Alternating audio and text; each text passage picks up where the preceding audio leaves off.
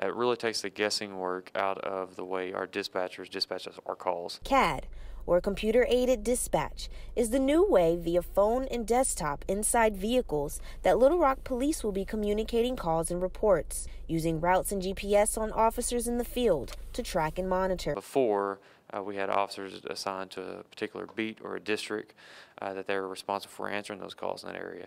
If an officer may be at a south border of his or her district and there's a call that comes out on the bordering of another district, obviously we want to get there faster. Which means with the new technology, officers show up on a map and the closest unit to a situation can get a head start once dispatch notices.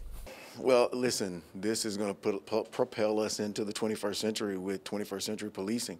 I mean, this CAD that we have is powerful, as you could see, and allows us to be more involved in the community. The app can also be used by detectives and school resource officers for internal assignments. They have a mobile CAD connected to their city-issued cell phone where they can plug in and just download this app. If they need to make a report for the schools, they can just simply do that right there without having to make a phone call or getting on the radio. Jay Jackson, THV 11 News.